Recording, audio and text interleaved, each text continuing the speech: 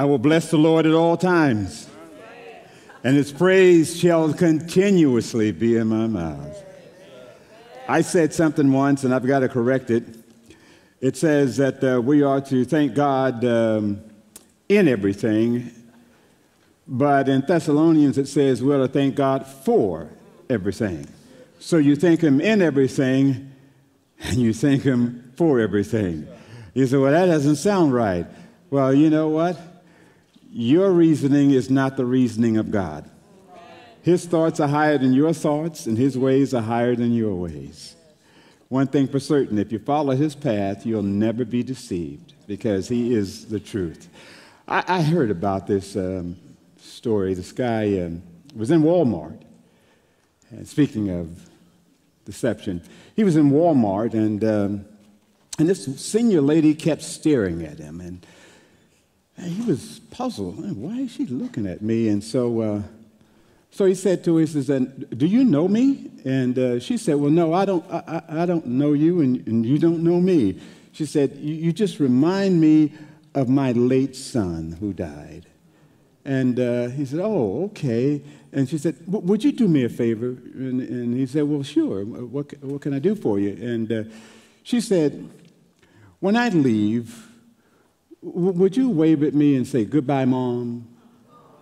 And so he said, well, sure. I'd be more than happy to do that. That'll make you feel good. And she said, sure.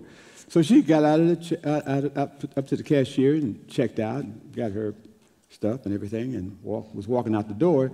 And she turned back and she waved at him. And so he waved back at her and he said, goodbye, Mom. And so he got up, got his stuff at the cashier. And the cashier said, that'll be $362. He said, $362 for these little things? I didn't get that much. And she said, it was just so nice of you. She said, what are you talking about?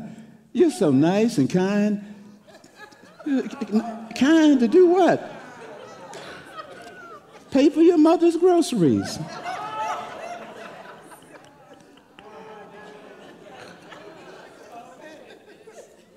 He was deceived.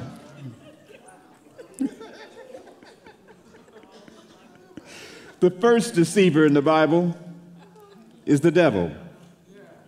The person that was deceived in the Bible was Eve. And as I study that, I'm getting ready, for my second message as we prepare for Christmas. I thought about how he deceived her, and she may have thought that God had made her inferior to Adam. The serpent just lied to her. He told her, you, and in the Hebrew, that's singular pronoun. He told her, you will not die. Your eyes will be opened, and you will be like God, knowing good and evil, if you eat it. So I believe to be like God, she decided to eat the fruit from the tree of the knowledge of good and evil. But everything that God made was good. He never said that the tree of the knowledge of good and evil wasn't good, because the name in itself tells you that it's good. But he just flipped it all around and confused her. And so God told Satan, or God told Adam, he told Adam in the very beginning, he said, look, you can have any tree in this garden, but don't eat from this tree. The day that you do, he said, you will surely die. He told him, you, singular, will surely die.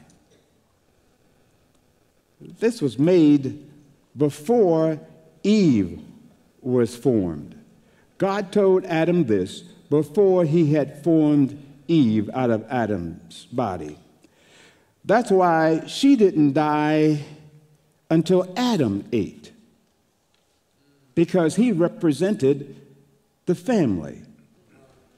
And what he could have done after his wife ate was go to God on her behalf and said, look, She ate this fruit, but I don't know nothing about dying. She seems to be okay. Is there a problem?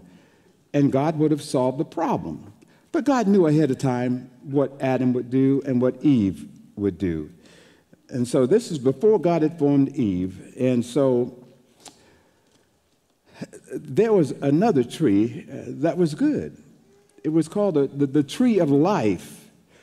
But the serpent didn't suggest that Eve eat from it because, I believe, he wanted to kill Adam. Because if Adam had eaten from the tree of life first and then came to be with his wife, then he would have started a godly line of eternal life. But as I said, the devil knew all along that Adam was the key to this whole thing. And he knew that he couldn't go to Adam, so he went to Eve, because like all men, we will do what Mama says. Now, y'all can say, oh, I run my house. Yeah, Mama run you. I tell you the truth. Yeah, you think you running the house. Mama is running the house. It's her nest. And all you do is supply what she needs in that nest. Yeah. I learned that out early on. First year of our marriage. I thought I was running the house, and I realized that that's her nest. And however she wants to paint the walls, she's going to paint them walls the way she wants to paint them. I just try to tell her what goes together. No, baby, I don't think you had to put those two together, and so she takes my advice, and she kind of listens to me every now and then. But Eve, she had a sway on Adam. Well, why not? She was made beautiful. Remember, everything that God made was good. And so when she came, after she ate the fruit and she came to Adam, and I believe that the devil wanted to kill Adam because his sin seed would be passed on to all of us. His seed in Eve makes the babies. Okay? So if he can get Adam to sin, then all the seeds that come through him will be tarnished and will die eventually. And that's what happened. His seed would be passed on to all of us, and the serpent, the Bible says he was crafty, meaning he was shrewd. In fact, in Ezekiel, it says that he had the seal of perfection before he came down into the Garden of Eden. And he was full of wisdom and perfect in beauty. He's a beautiful, beautiful beast. And so he knew sin would separate them from God. His pride and disobedience got him separated from God in heaven. It says in Luke chapter 10, Jesus said, I saw Satan fall from heaven like lightning. So Satan fell before he tempted Eve.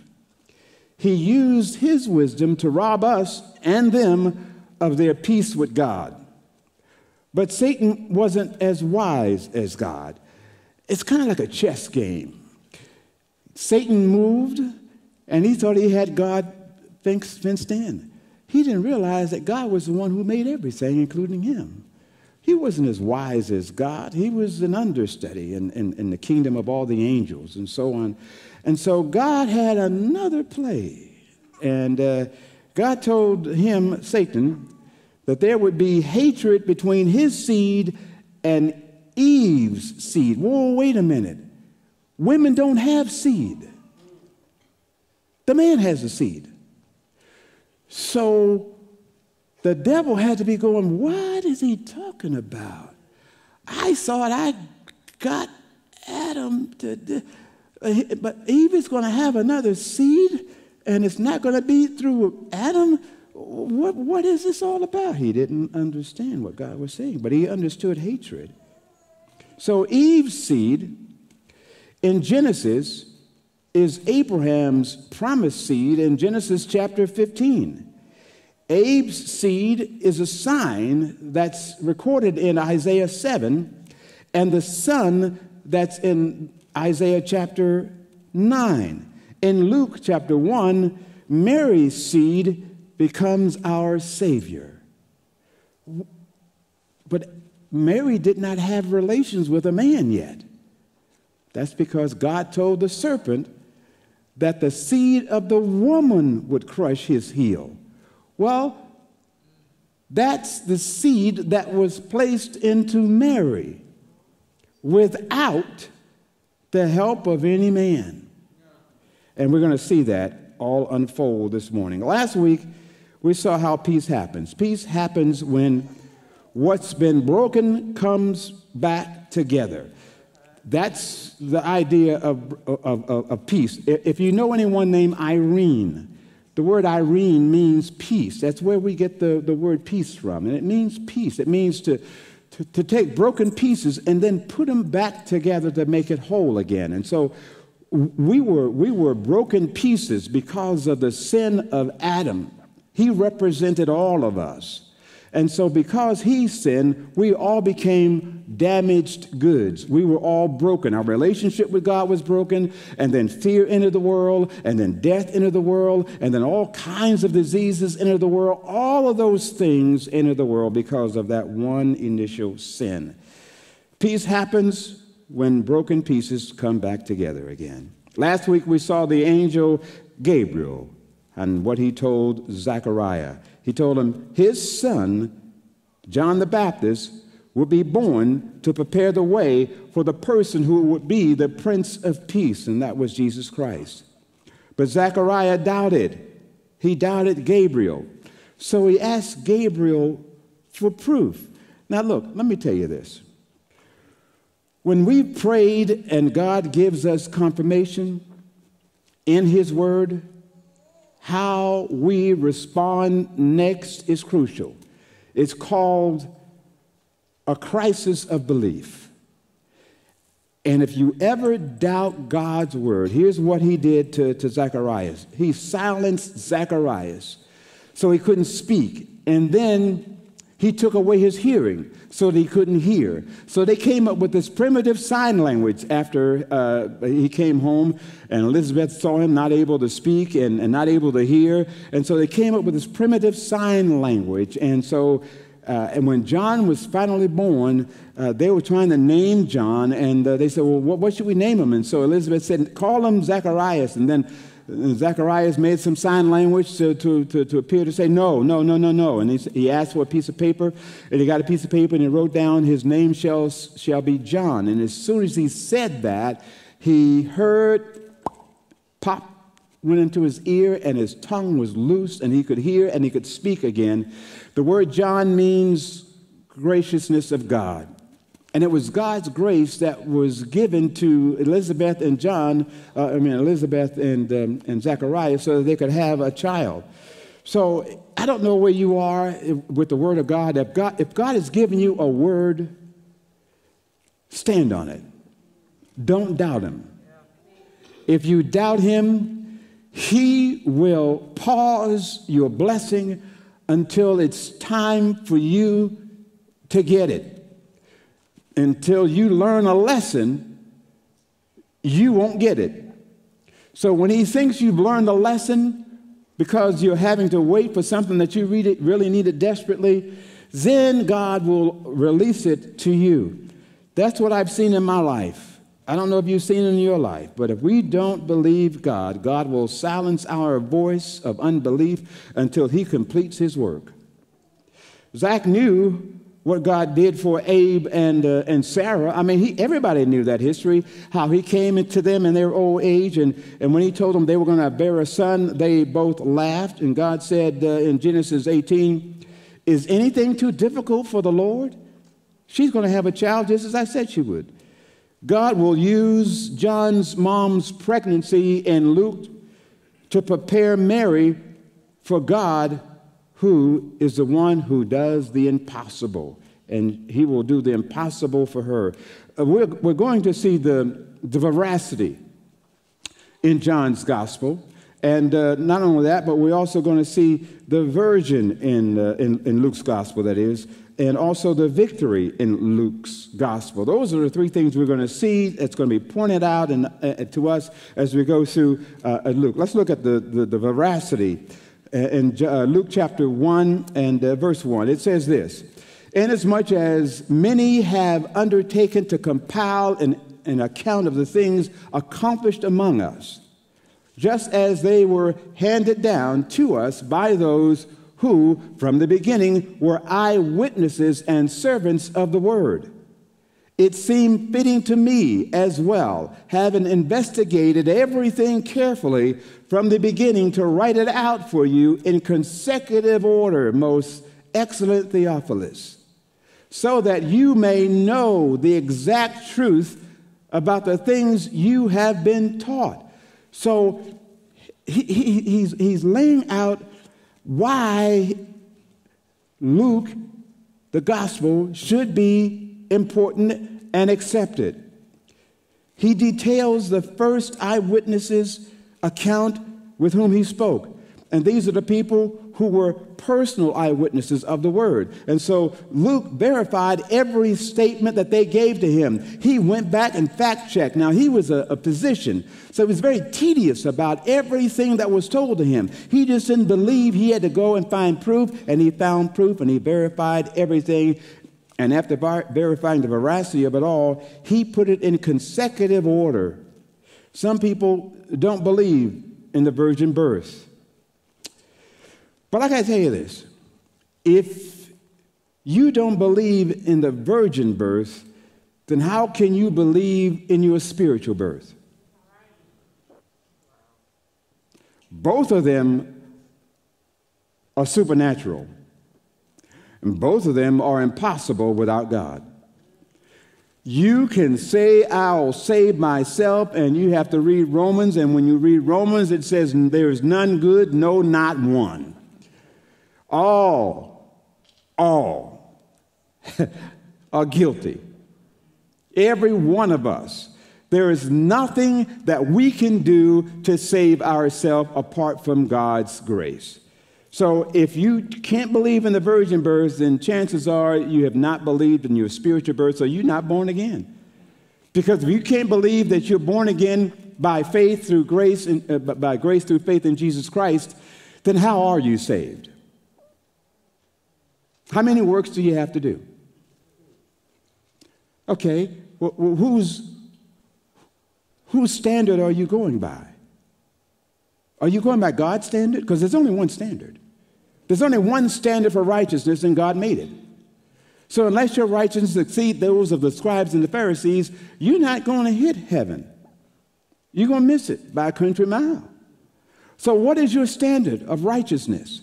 Are you trying to be like somebody that you think is righteous? If you're not trying to emulate Jesus Christ, then you can't be anything but a sinner still. But see, the only way you can emulate him is that you got to have the Spirit of God in you. Because it's only the Spirit of God that can give you the wisdom how to walk the way God wants you to walk.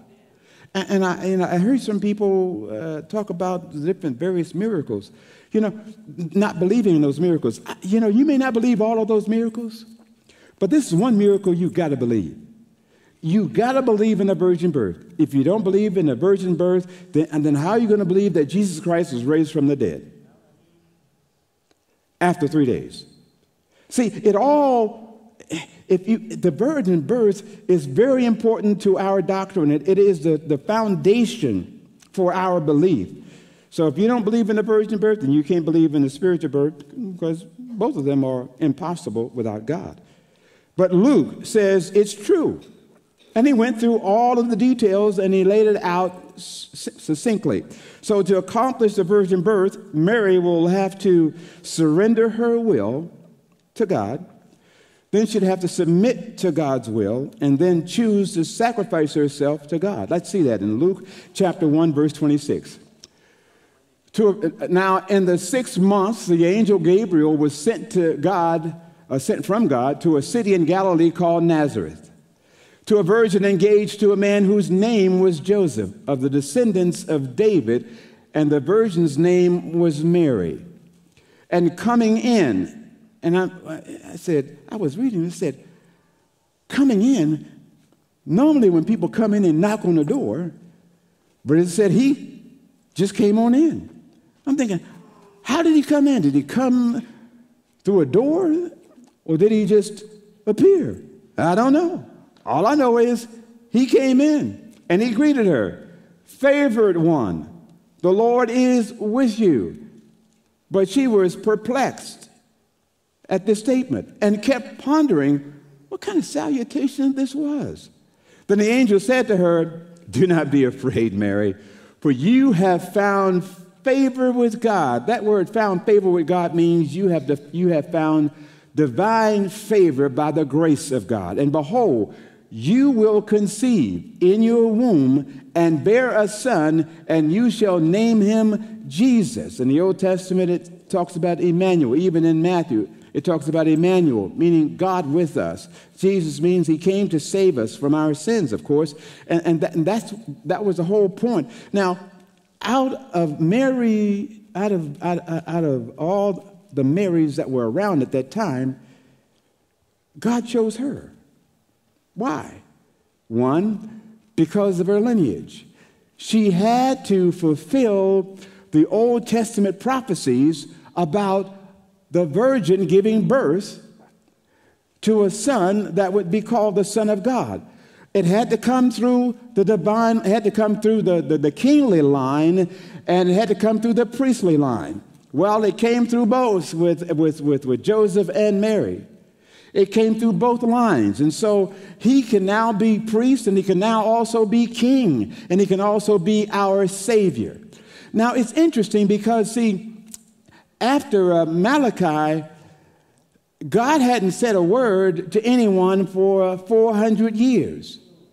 So here is the angel Gabriel coming and speaking to Zacharias, and now he's speaking to Mary, and God, no one has ever heard about anyone speaking on behalf of God, because no one spoke to anyone for that whole time frame. And so for the angel to come and said, oh, favorite one, you will conceive and you will bear a son, and you shall name him Jesus. Everyone knew that the Messiah was coming, and everybody heard about Yeshua. That's the Hebrew word for Jesus. And so all of the folks heard about that. But Mary was willing to surrender herself to him out of all of the Marys. When Gabriel came in and he said she was highly favored, he said, you have divine favor. You have divine grace. Because of God's glorious grace, he chose us before the foundation of the world. And then he adopted us into his family. So, who is Jesus, a.k.a. Emmanuel? Luke chapter 1, verse 32. It says, he will be great, and he will be called the Son of the Most High. And the Lord God will give him the throne of his father David. And he will reign over the house of Jacob forever, and his kingdom will have no end. Now think about this. He will be so great that every knee will bow and every tongue will confess him as Lord, to the glory of the Father. Now you say, well, people are not confessing him now. No, they're not. But one day is coming. One day is coming when they die and they face him when they are raised from their deaths. Because there's a resurrection of the dead, and there's a resurrection of all of us who have placed their faith in Jesus Christ. And so there will be a resurrection of those who are saved, and there will be a resurrection of those who died and went to hell. Hades is the temporary place. It's kind of like a penitentiary or whatever. But they're going to get the big house when Jesus finally gives them the punishment that they need to get because they rejected him. But every knee shall bow and every tongue will confess. Let me show you verse 34. It says, Mary said to the angel, how can this be, since I am a virgin? Now back then, when a man was betrothed to his wife back then, it probably was about a year or so, and some even say that they were engaged for longer than that because amen, hallelujah. You praise Jesus now. That's right. Thank you. Don't let the rocks cry out, you know. And so Joseph had been engaged to her for at least a year. Some say, you know, she was a teenager, and maybe she was, at a teenage year. From that moment on, she had been picked out and marked out, and Joseph had paid, you know, what was necessary to enter into an agreement with the family, to promise to take care of her and take care of her needs and all of that. But in any event, she was saying to herself, I have not known a man. In other words, I have not had sex with anybody. So how can this be? Now, that little word be, that verb, it's in the middle voice. The middle voice means the person is doing the action to themselves. So Mary is saying to Gabriel, how can I do this to myself? I don't understand. And you know my husband to be, he can't come in here. He can't, you know, 'cause if he did that, you know, he would violate the agreement that he has with my father, because he has to wait until we say I do before he can. And so she was saying, well, how can I do this? But she won't have to do it, because the Trinity will do it for her. The Trinity is her victory. Luke chapter 1, verse 35. It says, the angel answered her and said to her, the Holy Spirit, that's the first person, that is one person in the Trinity, will come upon you, and the power of the Most High, that's God the Father, will overshadow you. And for that reason, the Holy Child shall be called the Son of God. So you see the Trinity in that one verse. The Holy Spirit, God the Father, the Most High, and God the Son, Jesus Christ. The Holy Spirit, we learned that the God Most High is El Elyon, God the Father. El Elyon means nothing happens without the Father's permission. So Jesus is the Son of God. And so God gave permission for the Holy Spirit to plant the seed into Mary so that the seed would be the Son of God. Jesus said in John chapter 8, I do nothing on my own initiative. Why? Because 1 Corinthians chapter 11 says, Christ is the head of every man, and the man is the head of a woman, and God is the head of Christ. In other words, there is a divine order. I've said this before. Does it mean it really, when man is the head of woman, it means that we are your covering. We are your knight in shining armor. We're supposed to protect you. We're not supposed to neglect you. We're not supposed to beat up on you. We're not supposed to smack you and knock you around. We're supposed to be kind and gentle to you. We are supposed to treat you like Christ treats his church. That's why I find it hard when women want to stay with somebody who wants to beat up on them. I'm thinking, get some help for him. And first, get some help for yourself. And so that you can understand this is not the normal thing. I never once have I raised my hand, striking my wife. That's just not, I know better, first of all. She got her brother is an ex-FBI agent. I know him. And I surely didn't want to see that 6'3" dude walking in the house and, clocking me. But, I mean, I was born at night, but it wasn't last night. So now the word Mary means blessed among women. Blessed among women. Mary didn't doubt Gabriel's words. She only wanted to know the process. So how is this going to happen? So Gabe tells her how it will be done in Luke chapter 1, verse 36. And he said, behold, even your relative Elizabeth has also conceived a son in her old age. And she who was called barren, is now in her 6th month. Now, let's go to verse 37. For nothing will be impossible with God. Think about this. Jesus said in Luke chapter 18, he said, the things that are impossible with people are possible with God. And then God told Jeremiah in chapter 32, I am the Lord, the God of all flesh. Is anything too difficult for me? So what God is saying to all of us is if he's giving you a promise from his word, we know this about God. Elizabeth's pregnancy confirms what Numbers 32 says. God is not a man that he should lie. And so if God has given you a promise from his word and the Holy Spirit has confirmed it with you, and your spirit just leaped for joy because you read it and you knew that that was from God, and you knew that God was going to come through for you, then rest on it. Don't doubt.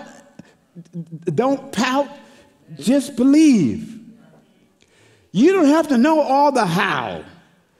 You just need to trust him with the process. But have faith that he's going to do it. If I did not have faith, remember a couple of weeks ago, I asked you to give, and I said, I very seldom ask you guys to give, but I was in the verse of scripture where God gave me the freedom to ask for you to give, and you gave so much that we had an overflow, but guess what? God knew we would need an overflow because there are people in our church who needed some things paid. They needed bills paid and some other things. So we had an overflow, and then something else broke down in the church. And so we were able to take care of that because of the overflow. And I was telling somebody else about what we were doing in the month of November. I said, look, God placed on my heart that we would feed people for free during the month of November. And I said, and then God said, don't stop, just keep feeding them through the month of Christmas, of December. And I said, you know, I don't know how we're going to feed all these people. I said, but can you pray? I was talking to a friend of mine, Bob LaBelle, over at J103. I said, can you pray for me? Do you realize that after he prayed for me, 2 hours later, I got a call from one of our members, and they said, Brother Bernie, he said, you called? And I said, yeah, I needed you to help with some stuff, and I understand that you got some toys and some packages and stuff.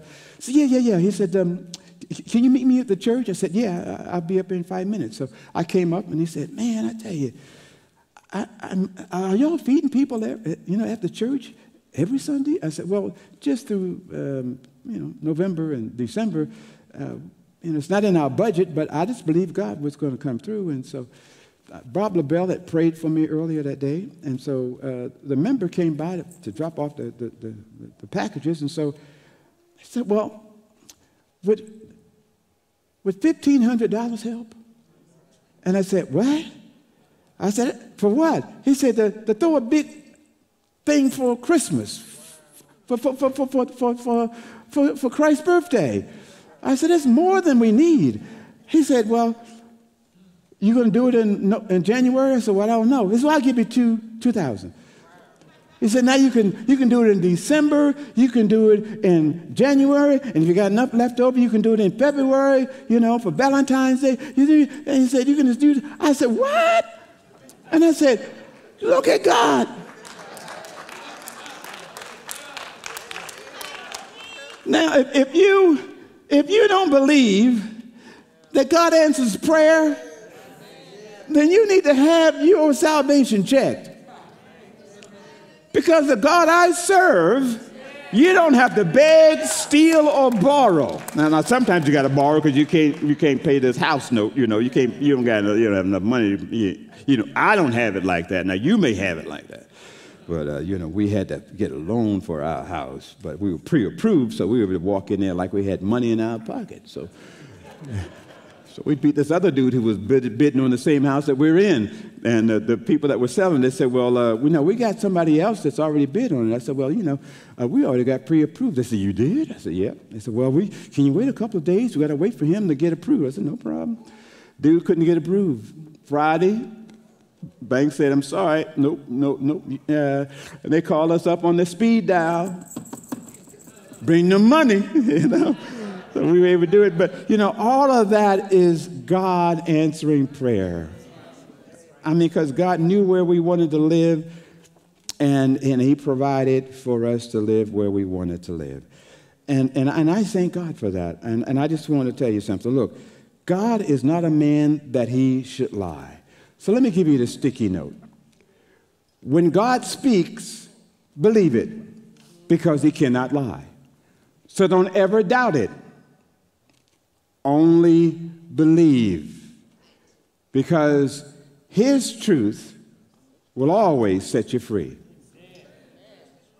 Now, when the devil speaks, don't believe it, because he's a deceiver, and there's no truth in him. Go back to the first one, because I know some of y'all want to shoot this thing, so go ahead and do it, because I'd love for y'all to put that up on your social media network, because this is important for people to understand, because a lot of people don't know. They don't know that God can't lie. Because see, they don't believe in the inerrancy of Scripture. They don't believe that God used men of old who were under the inspiration of the Holy Spirit to write every word, and that they didn't write what God said. God finds somebody else to write it. And Paul wrote 3 books to the Corinthians, but there are only 2, the first and second books of Corinthians. You know why? Because Paul was in the flesh when he wrote the third one, or the second one, because the third one is really, forget about it. He wrote 3. The first one that he wrote, the second one is called the second, but it's really the third, because the second one that he really wrote, he was in the flesh. And so God didn't allow that one to be in the Bible. I mean, you can go back and read your history, and you'll check me out. Go to the next screen. But the devil, he speaks. When he speaks, don't believe it, because he's a deceiver. There is no truth in him. Now, let's go to Luke chapter 1, verse 38. And Mary said, "Behold, the bondslave of the Lord. May it be done to me according to your word." Notice what she's saying. Okay, I'm all yours. Let it be done to me according to your word. And the angel departed. Next verse. Now at that time, what time? The time that the angel departed, Mary arose and went with haste to the hill country, to the city of Judea. When? That same day. A month didn't pass. 2 months didn't pass. 3 months didn't pass. A week didn't pass. The only time she took was time enough to pack up her belongings, to get on the road and go see Elizabeth. And she entered the house of Zacharias and greeted Elizabeth. Watch what happens. When Elizabeth heard Mary's greeting, the baby leaped in her womb, in Elizabeth's womb. And Elizabeth was filled with the Holy Spirit. And she cried out with a loud voice and said, "Blessed are you among women, and blessed is," watch what she says, "blessed is the fruit of your womb." Whoa, wait a minute. She has the seed in her already? Yes. You mean she knows that there's a baby in that womb already? Yep. Why? Because her baby leaped in her womb with excitement, and she was filled with the Holy Spirit and then started prophesying. She started speaking what the Spirit was telling her to speak, and so she cried out and said, "Blessed among women, and blessed is the fruit of your womb." So what does that tell you about all of these people who say that there is not a baby in the womb when there is conception? The Bible says you are a liar. Because if there's not a baby in the womb, if there's not a spirit of the baby in the womb at that time, then how did John the Baptist leap in Elizabeth's womb? I'm just asking the question. I mean, this is not even, the seed is not even a day old. Do you understand what I'm saying? It's not a month. It's not 2 months, not 3 months. Baby starts showing, after a little bit. This is the same day. And then she says, and how has it happened to me that the mother, well, she's calling her mother. How is it that the mother of my Lord would come to me? For behold, when the sound of your greeting reached my ears, the baby leaped in my womb for joy. And blessed is she who believed that there would be a fulfillment of what had been spoken to her by the Lord. For he has had regard for the humble state of his bondslave. For behold, from this time on, all generations will count me blessed. Why? Because she met the mother of the Savior of the world before he was even born. How many have you ever seen that? I was studying, and the Holy Spirit said, you need to stop and read this thing because you're going to miss the point. People just read through Scripture, and I stopped, and I said, whoa, wait a minute. At this time? Yeah. What time? He said, the same time that the angel left. So how many days later? There wasn't no days. She got up in haste to go see Elizabeth. When? Same day. She just packed up her belongings and then she got on the road and she was gone. So I want you to understand. We have heard so many things spoken to us through social media, through the news media. Those things are half-truths. And if it's a half-truth, it's a lie. How are you going to tell me that the Bible is a lie and you are the truth? When the Bible says, let every man be a liar and let God be true. So the Bible is the truth. And you can contradict it all you want to, but you're contradicting God. And I'm just going to step out your way, let you go and contradict him, because I'm not going to stand between you and God. I'm not going to defend you on that, because my Bible says this about the conception. You can believe whatever you want to believe. You can believe what the world believes, and you can have at it. But I believe what my Bible says, because I've done the study, and I've done the whole thing, and that's what it comes up to be. And I just thank God that, I'd like to move on. Mary did 3 things for God. She surrendered her will to him. She submitted to his will. And she sacrificed herself to him. Do you see that? She said, may it be done according to your will.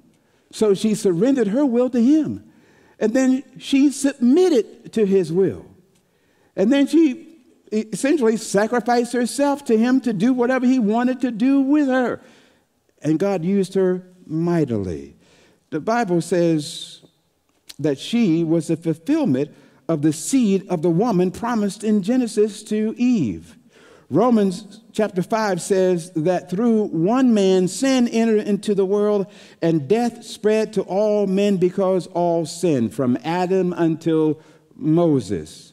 And Adam was a type of him who was to come, the Bible says in Romans chapter 5.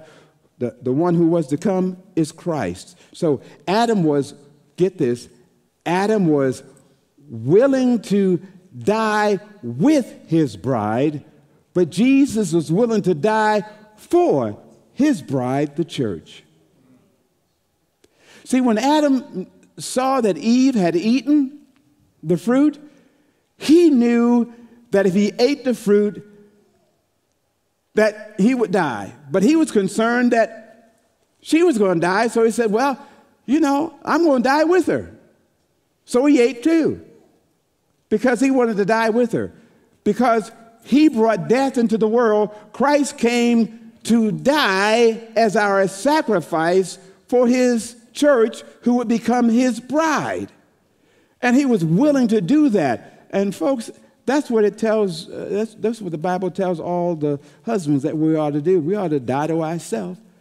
And we ought to be kind to those who call themselves, our wives. And if we're not kind and gentle with them, man, our prayers won't be heard. That's what the Bible says. The Bible says, you treat your wife like that, don't even come pray because, I'm not even going to listen to it. But Jesus came to restore our broken relationship with the Father that Adam broke when he chose to disobey God. Without Christ, we all were eternally separated from God. But if you're willing to surrender your will to God, if you're willing to submit to his will, and if you're willing to offer your body as a living and holy sacrifice unto him after you're saved, that is your reasonable service worship. You know what Paul was saying when he wrote that verse of Scripture? He was saying in Romans chapter 12, he says, look, I know y'all were trying to do all the things in the Old Testament, but he says, look, there's no more temple to bring all your offerings. He said, you don't have to worry about that. Christ already offered himself up according to the law and the prophets. He said, all he wants you to do now is offer your body as a willing sacrifice, holy and acceptable to him. So have you done that? Have you ever offered your body to the Lord Jesus Christ? Have you surrendered your will to God to be saved? Have you ever submitted to his will after you've been saved? Have you offered your body as a willing sacrifice? Now, when you offer your body, you're offering everything that you think you own. We really don't own anything. Everything is on loan from God. Every gift that we have, the Bible says it comes down from the Father of lights in whom there is no variableness, no shifting shadow. So everything you have, every stitch on your back, every amount of money in your bank, you know how you got it? God allowed you to have it. Well, yeah, I work for that. Well, if you didn't have good health, you wouldn't be working. So thank God for good health. Well, okay, all right, well, I got this job because of my knowledge. No, you didn't. You got that job because God opened the door. Because there are a lot of people that apply for that job, and God gave it to you. Remember now, every good gift comes down from the Father of lights. Now, if he opened the door for you, remember what he says? If you knock on this door, it'll open. If you ask, it shall be given. If you seek, you shall find. So all God did was answer your prayer request. So, don't ever take God's glory. Don't ever take ownership of everything. Don't get this is mine. No, let it go. Let it go. Whatever, remember now, you're in covenant with God. In a covenant relationship, here's what happens. You bring all of your, if you have any, assets to God. Okay, but really, we didn't have any. So we brought all of our liabilities to God, and God brought all of his assets into the relationship. So we were hopeless. We were spiritually bankrupt. So we came to God, and God made a covenant with us because of our faith in his Son. And so he brought all of the assets. He brought everything that heaven owns, and now we are now part owners of all those things because we are now children of the King. And because we are children of the King, we can ask, we can seek, and we can knock, and things will be open. We can come boldly to the throne of grace to find grace and mercy to help us in our time of need. God has given us every spiritual blessing in heavenly places in Christ Jesus. We have a relationship with him. In every relationship, when my wife, we got married, I bought a lot of debt. She was a smart one. She brought assets. Together, we have learned how to manage what God gives us. She had to teach me a lot of things, and I've learned some things about how to do certain things. That's why my time, as an executive, having to be over $1 million budget and all that stuff, I was over budget 1% in a 6-month period, and my boss called me in the office, and he said, look, if you continue down this path, you're going to be over budget by the end of the year. So he told me, you can't travel nowhere. You are grounded for at least 2 months until, and I said, wow, man, it put a crink in my, I said, but now I understand. That's why we operate with a budget here. But there are times when I will just believe by faith that God is going to provide when he tells me he's going to do something. And I just say, Lord, I'm giving this to you. You bless it. And guess what he does? He blesses it. That's why we're able to still feed you. We're still feeding you all today, too. I don't know what they got. They may have some buns or something. I don't know. Whatever they got, it's going to be good because that's all they do. They do the good stuff for me. I don't have to worry about cooking nothing. I don't have to worry about fixing nothing. Well, you don't want me to cook nothing. No way. Look, let me just finish up here. Luke had personally investigated each eyewitness's account and presented it in his gospel. The question is, do you believe? Do you believe the virgin birth? If not, demons have more sense than you do. Because the Bible says demons believe and tremble. But the only problem with that is the difference between demons and us is they can't be saved even though they may believe and tremble. God didn't come to save demons. He came to save people. He came to save us. For those who doubt the birth and the Bible, let me show you something in 2 Peter, and this is my last verse, 2 Peter chapter 1. It says, the prophets did not think these things up on their own, but they were guided by the Holy Spirit of God. Every word in this Bible is true. It's inerrant. There are no conflict. There's no error at all in this book. Matthew wrote from a different vantage point than Luke. Mark wrote from a different vantage point. He got it secondhand from Peter. John wrote from his vantage point because he was one of the guys who was with Jesus, and he was also Jesus' cousin. And so he had a personal relationship with him. But each one of them wrote things according to how God used them. Matthew wrote for the Jews. God used Peter. God used Peter to write to the Gentiles and to the Jews also, but also to other folks. But God used Luke to write to a group of people that was special to God. So I want you to understand something. Don't ever think that because Luke didn't have something that John had in his, that somehow or another there's a conflict. There is no conflict. They're just writing from different vantage points. That's all that there is. There's no conflict. So if you want to have a relationship with God, the Bible says, admit that you've sinned against God. Then ask him to forgive you of your sins, and he will adopt you into his family. The Bible says, as many as received him, to them he gave the right to become children of God, to those who believe in his name. One day every knee will bow, and every tongue will confess him as God. Today would be a good day for you to do that if you have never done that. You can have God's peace. You can have peace through the Lord Jesus Christ. His peace is a peace that surpasses all understanding, and it guards our hearts and our minds in Christ Jesus. And his peace takes care of the brokenness that sin brought into our lives. Remember what God said? God said this. God said, I came to heal the broken heart and to set at free those who are held captive.